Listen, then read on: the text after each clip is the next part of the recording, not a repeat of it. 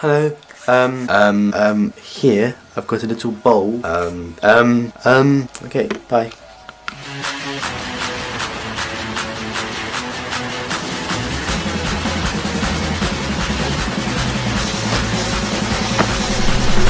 Hello. I'm not quite sure why you're in black and white. Hang on 1 second. There we go. Cool. I've loved YouTube for a very, very long time. It's always been one of the most important things in my life. Even when I wasn't even making YouTube videos, like just watching YouTube videos always calmed me down. It always taught me lessons that school could never ever teach me. And when I first started like making videos myself, I realised that I'm on this platform that can lead to such important and such big things. I mean, look at Justin Bieber, look at Bo Burnham for example. Those are just a few examples of how massive YouTube can make you, if that makes sense.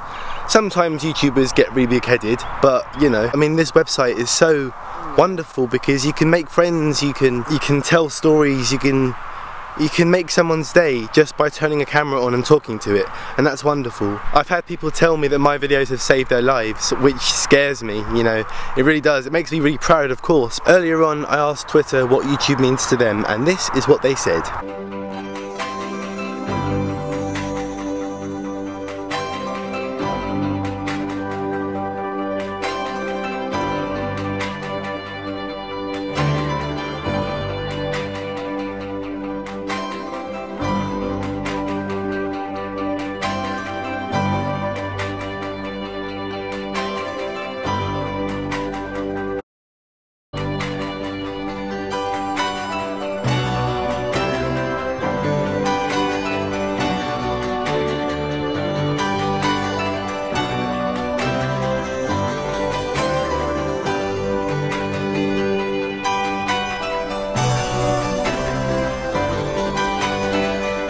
YouTube has impacted my life quite a lot. I've made quite a few friends who are absolutely terrified of starting YouTube because it's a massive ocean essentially, and when you first start you're like plankton, you're like a tiny little fish, like you're minuscule, and that's inevitable. That's always going to happen whenever you start. You always start from the bottom. Over the months and the years you slowly build up to become a dolphin or a whale. Ah, there's someone over there. This is really awkward. Shit.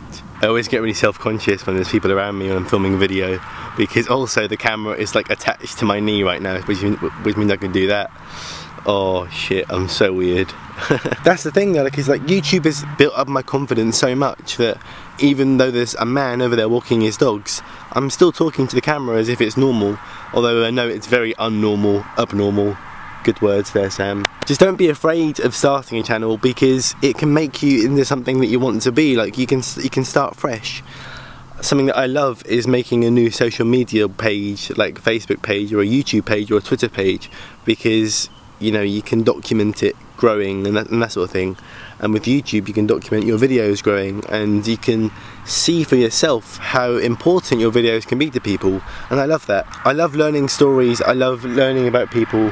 I'm a very nosy person, I'm a very nosy person, which is why I absolutely love vlog videos, because I just love seeing how people have their days. I'm very open on YouTube. I talk a lot about my personal story. I've had thoughts that I should stop, you know, that I should just, you know, water it down a little bit. And I mean, yeah, there are things I don't tell YouTube because it doesn't need to be said, sort of bad habits that I might have. I tend not to bring up bad memories because it just makes me feel sad, and it just brings everyone down when I talk about serious things. But there's certain things like depression and anxiety that need to be talked about, because everyone needs to talk about it, and you know that, I mean that includes me, not just my audience. I just wish that bigger YouTubers would speak about big things like depression and that sort of thing, but then again they have quite young audiences, so I suppose I'm not sure where I'm going with this. Moving on. I'm never going to stop YouTube, you know, I don't think I am anyway, because honestly, it's made me realise how lucky I am to be on this planet, and it's made me realise how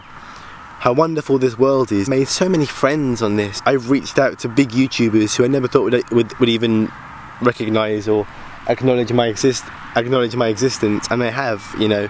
YouTubers like Dan and Phil, Emma Blackery, Onision, even, like Carrie Hope Fletcher, Luke is Not Sexy. Who else? Patty Walters, Savannah Brown, Dodie Clark, Evan Edinger, and it's like so many people have so many of my idols have seen my work, and that it makes me feel so happy. You know, when I make my video letters, I don't want it to be like just for the views. I don't want it to be like a pandering. I don't want it to be, you know, notice me senpai, you know.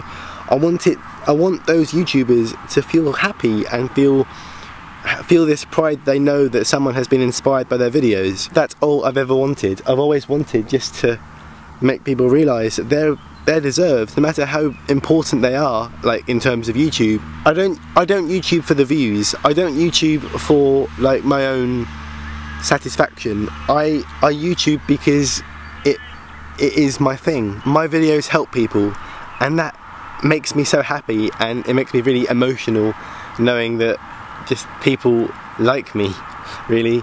I was bullied at school. I was always like the quiet kid. I was always, you know, the nerdy, weedy kid. And now that I've got an audience of almost 10,000 now, oh man, I can't even explain how happy that makes me. Numbers don't mean a lot to me, but obviously 10,000 is such a lot of people, you know. Yes, my videos don't get 10,000 views, like only like 3 of them have made it that far, but still, again, I don't YouTube for the views. I YouTube for people. I YouTube for people, essentially, you know.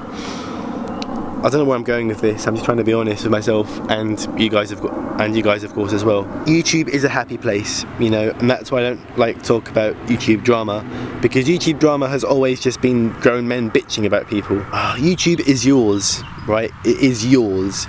You can do whatever you want with it. You can sing a song, you can do a dance, you can tell a story, you can cry, you can whatever, you know, as long as it's, you know, legal. I've made videos that I'm not proud of, like the Zalfie videos where I basically just diss them, and you know, I've made videos that piss people off, and again, I'm sorry for those ones, but obviously it's just me speaking my opinion. But I've learned that if your opinion is going to hurt people and is going to make people feel negative, is it really worth talking about it? I love being creative. I love making music videos. I love writing poetry. I love making my own thing, and that's what people should do. They should make their own thing. They shouldn't steal people's videos just to get profit from it, like bloody Soflo Antonio. Anyway, I've spoken for far too long. I'm gonna go and watch the Wales-Portugal game. I'm not gonna say it's changed my life, but it's changed my life. It's given me a purpose, and I'm so glad that you guys are here to document that with me. So I'm gonna go before I make you all cry. So thank you and good night, or whatever the term is and stuff. And oh, okay.